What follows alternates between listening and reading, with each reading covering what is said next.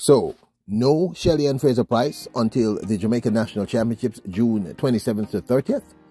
I'm not making a statement, people. I'm asking an obvious question. Welcome back to the channel, people. Welcome back to the channel. If this is your first time here, thank you for making it Peter Lloyd World. Go ahead, please hit the subscribe button so we can continue to grow. When you do that, hit the notification bell so you know when the next video drops. We drop a video at least once a day here in Peter Lloyd World. Also, if you enjoyed the content, please hit the like button and finally leave your thoughts. So, ready? Yep.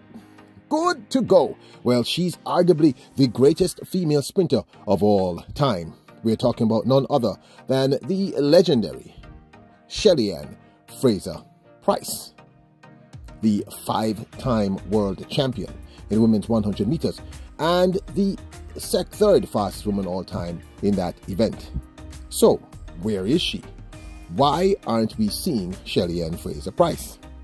Now, this is the discussion that has been happening for quite some time. I've seen it on many platforms. And the truth is, we have kind of talked about it in bits and pieces so far for the 2024 season. In fact, I developed a sort of thesis 2 years ago when she hit, I believe, the age of 35, that said we would see her running less and less races as she got a little older for kind of obvious reasons. We will talk about that in a few. However, I am still hoping against hope that we will get to see Shelly-Ann Fraser-Pryce run at least 1 or 2 races prior to the Jamaica National Championships, which takes place on June the 27th to the 30th at the Jamaica National Stadium in Kingston, Jamaica. They're all going to have to be there.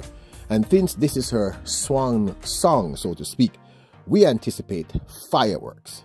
Now, remember last year, the first time we actually saw her run because of injury issues was at the Jamaica National Championships, where she ended up second in the 200 meters finals. White, Davis, Fraser-Pryce, Forbes, Thomas, Jackson, Williams. Air of expectation around this one, and a sent away cleanly this time. A very good start from Shelly-Ann Fraser-Pryce. Also Sharika Jackson in lane 7. It's Fraser-Pryce and Jackson. Fraser-Pryce has actually blown off this turn, but here comes Sharika Jackson, the fastest living woman over 200 meters, the world champion, Sharika Jackson. Her personal best is 21:45. What does she produce tonight? 21.72. She was unable to repeat her remarkable feat in 2022 when she won her 5th world championship title in the women's 100 meters, but did take a splendid bronze medal in 2023. Watch for Shelly-Ann Fraser-Pryce getting out well, and she has done. She's bidding for a 5th world title, and she's going to do it. Shelly-Ann Fraser-Pryce from Elaine Thompson. Now, this, of course, is my 2 cents. So will we see Shelly-Ann Fraser-Pryce run in a 100 or a 200 meters? Heck, I'll take a 400 meters prior to the Jamaica National Championships, which happens on June the 27th to the 30th at the Jamaica National Stadium. Answer, I have no idea. I have no idea. Truth is, as much as I would like to see her run, I'd rather see her run at Jamaica National Championships. I'm going to tell you why. If my calculation is correct, this young lady is now 37 years of age.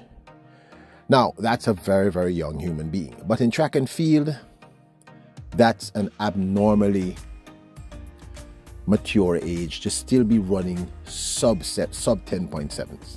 And I kind of think, based on what I'm hearing, that she's in really good shape. Now, the truth is, logistically, because it takes a little longer for one to recover from injury, minor or severe. And given what happened to her last year, because I believe she would have been a much bigger factor last year had she not been injured early in the year. But because of her age, it took a little longer to recover. Don't believe me? Check the science.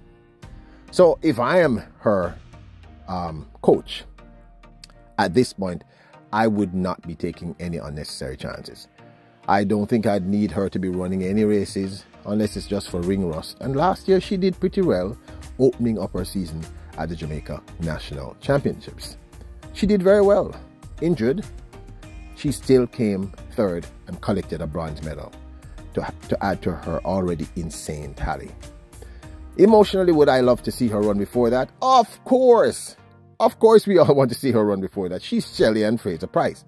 And as far as we know, this may be her very last Olympic Games and maybe her swan song in terms of her actual sprinting career.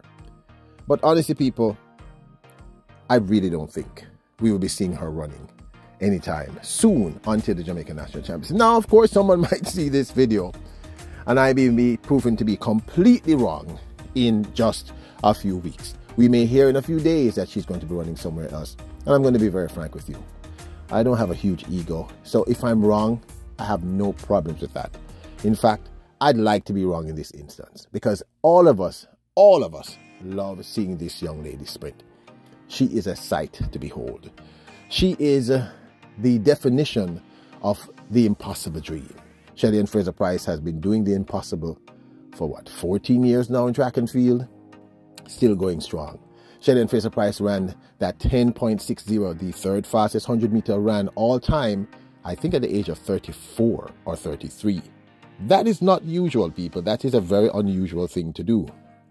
Outside of, I don't know, the other great Jamaican, Merlin Ottey, who was running up until her 50s and still making top 10 in terms of